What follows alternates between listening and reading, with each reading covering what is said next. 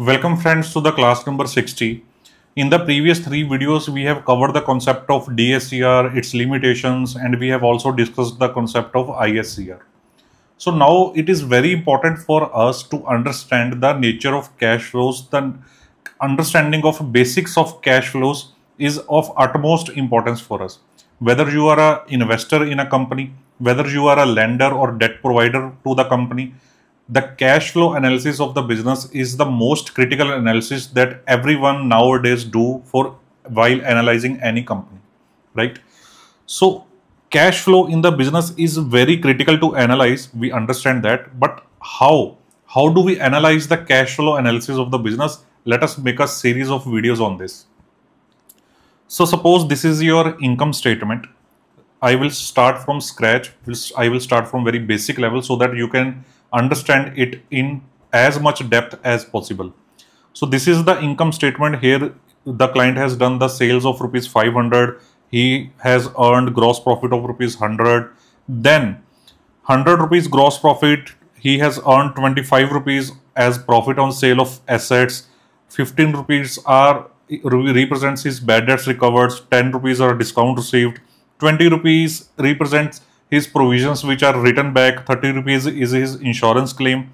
So he paid salaries, repair and maintenance, bank interest, depreciation, preliminary expenses written off, loss. He suffered losses by fire of rupees 20, and he incurred other indirect expenses of rupees 45, and then he earned net profit of rupees 50. This is the income statement that you see of any company, and what a layman would say, that the entity is earning 50 rupees worth of profit on the sale of rupees 500. That means the entity is generating 10% net profits.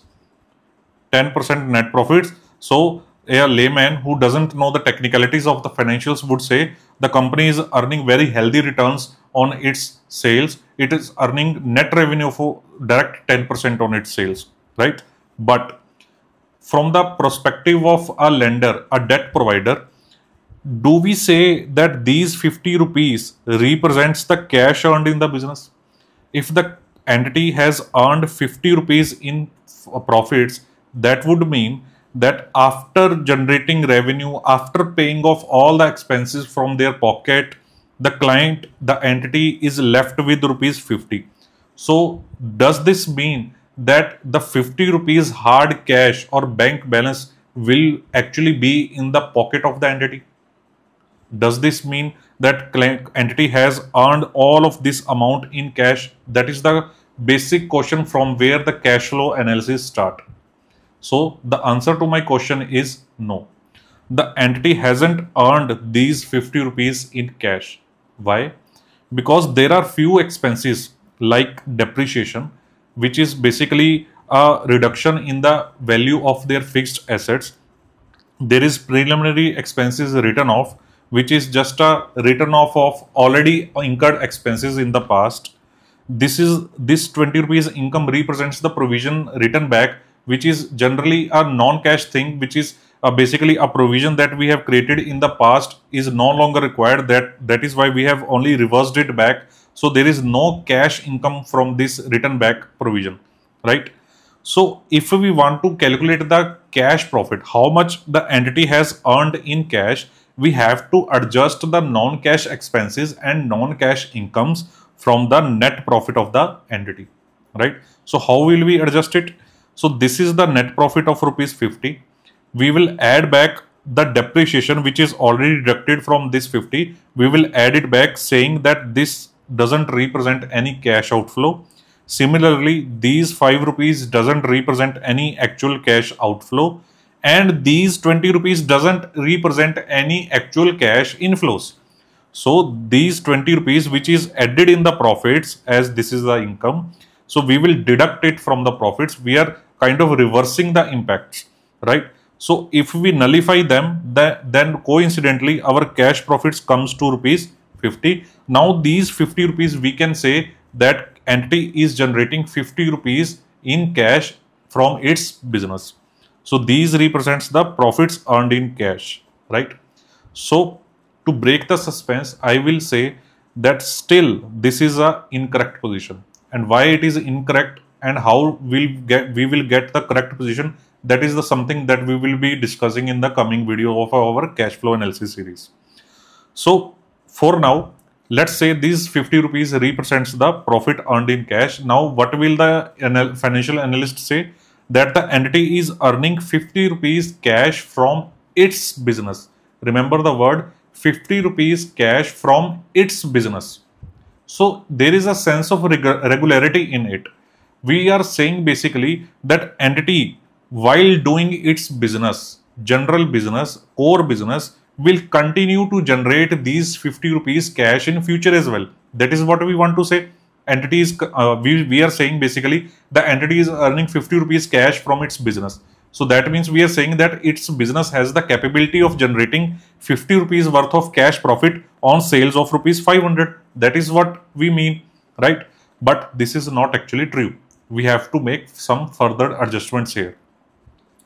These don't represent the ability of the business to earn these much of the profit continuously in the future. These 50 rupees cash profits, although they are cash profits, but they doesn't reflect the actual ability of the business to keep on continuing earning these profits in cash in near future, in future as well.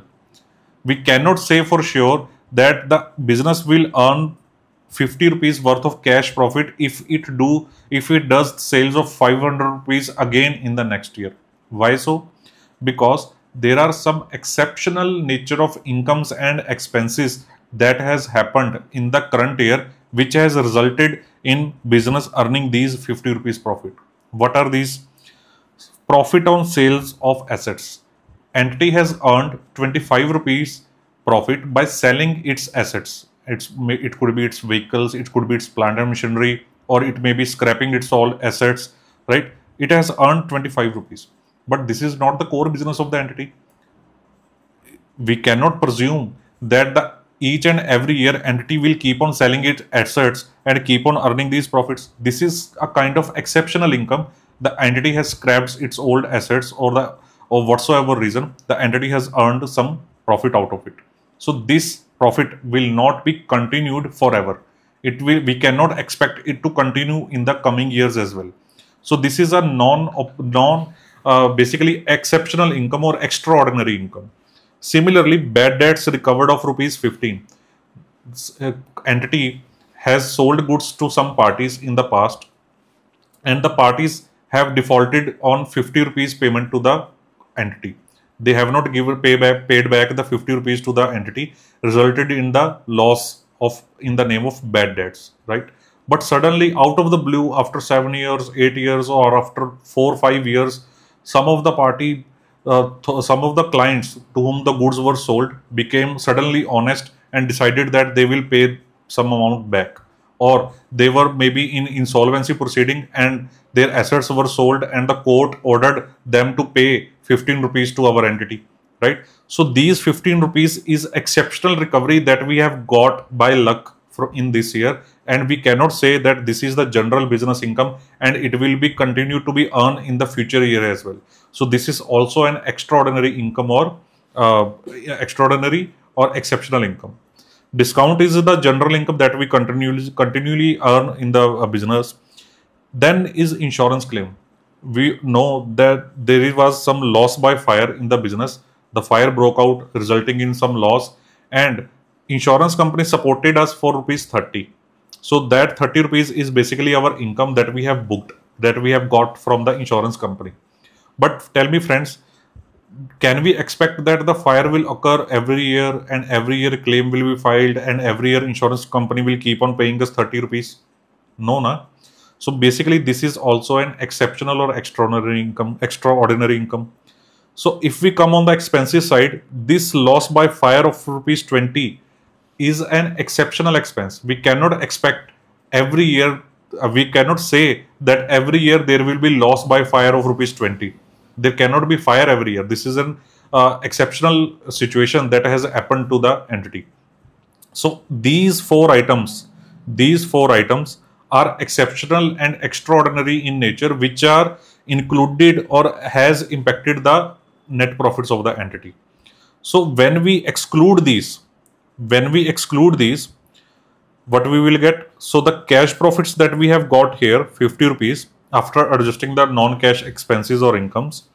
So we will add back any exceptional expense that we presume that that it will not occur in the coming future. We will add back the loss by fire of rupees 20, and we will deduct all the exceptional or non-recurring incomes that will not be earned in the future, like profit on sales of assets, bad debts recovered, insurance claim.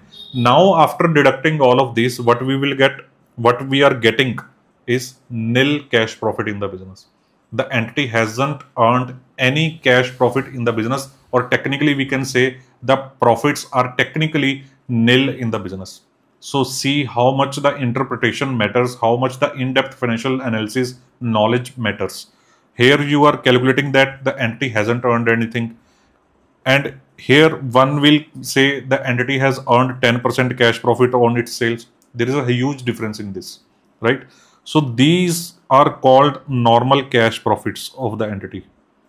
Normal cash profits of the entity, and we have to calculate the normal cash profits of the entity because the general cash profit analysis will give a untrue picture, a fake picture, a bogus picture to us, right?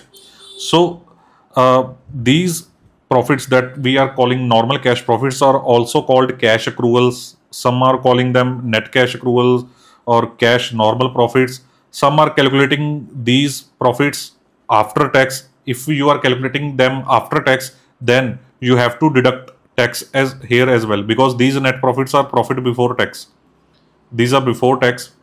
So if you want to calculate the